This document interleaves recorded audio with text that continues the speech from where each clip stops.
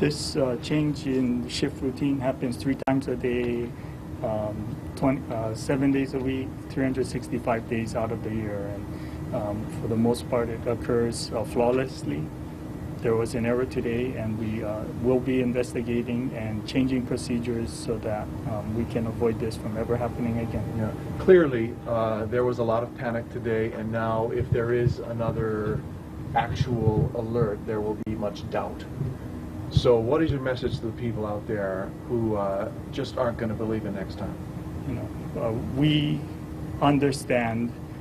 I was wakened by the alert like everyone else here in the state of Hawaii. It's unfortunate and regrettable.